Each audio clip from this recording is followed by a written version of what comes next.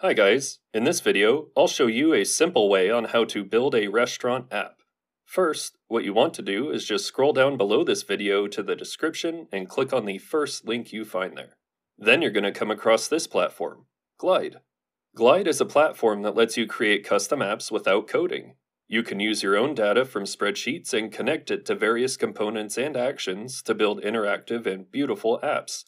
Glide also uses AI to power your apps and make them smarter. You can share your apps with anyone using a simple link or QR code.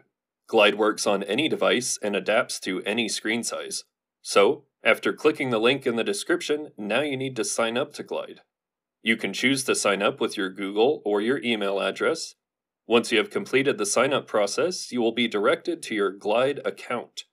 Now, creating a restaurant app using Glide is a straightforward process. To begin, navigate to the left menu and select the Templates option. This will lead you to your template page, displaying all your existing templates.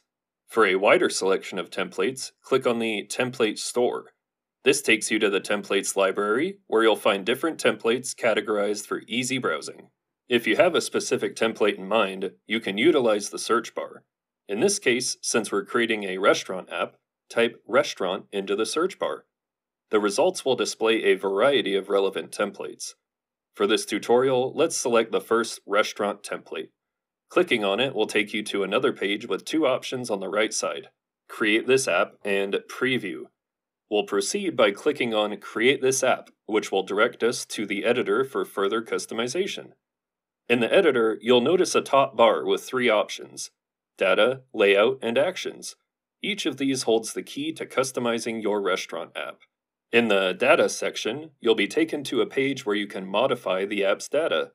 You'll find tables on the left side where you can adjust data related to entries, categories, users, and more.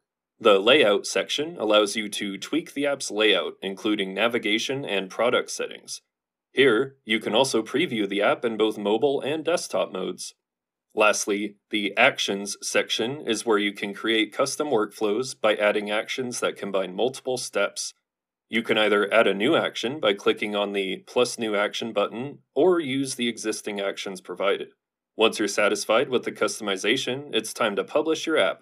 To do this, click on the Publish button, located at the top right corner of the editor.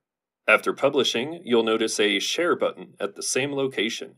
Clicking this gives you multiple options to share your app, including via QR code, link, or inviting users through their email. And that's it! If you have any questions at all, please comment below. I try to answer all the comments the best I can. You can also watch my Jotform tutorial on my YouTube channel for more understanding. Thanks for watching, and take care.